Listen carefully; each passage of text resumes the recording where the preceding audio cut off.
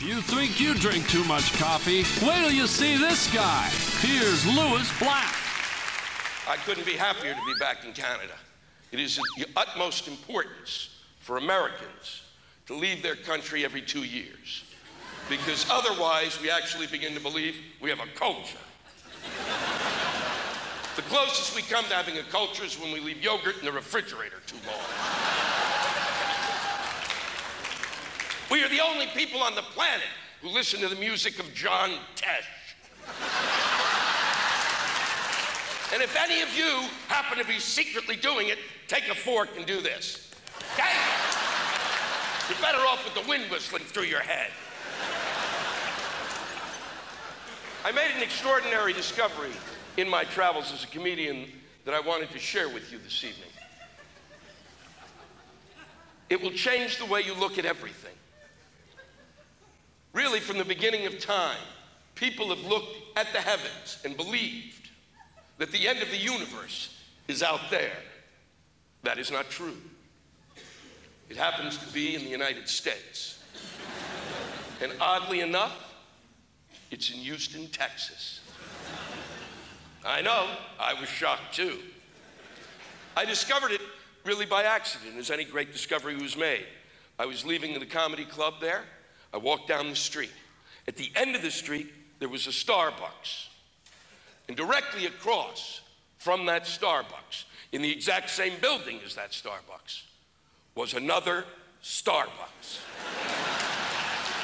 At first, I thought the sun was playing tricks with my eyes. But no, there was a Starbucks across from a Starbucks. And that, my friends, is the end of the universe.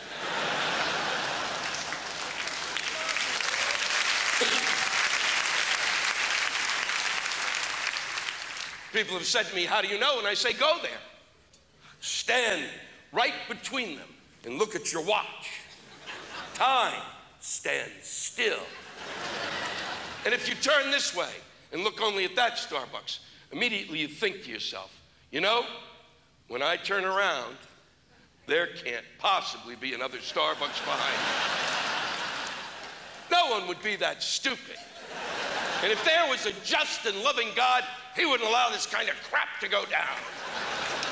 So you turn slowly, thinking, I'll see a Gap, a McDonald's, or maybe an Exxon. But there's another Starbucks!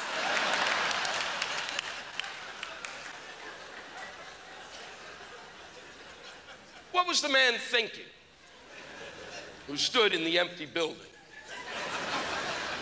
and looked across the street at the Starbucks that was already built? What was going through his head as he turned to his wife and kids and said, you know, I have a vision.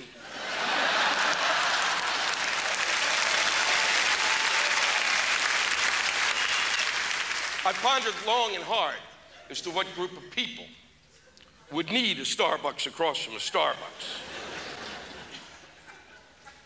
There's gotta be a lot of people in that area there, and I mean no harm by this, but there's gotta be a lot of people there who must have Alzheimer's. It's the only group of people who make this joke work, okay? There's gotta be somebody who sat in the coffee shop all day with his pals and goes to the door, opens it slowly, and looks across the street and goes, my God, a Starbucks. I think it's time we had a cup of coffee.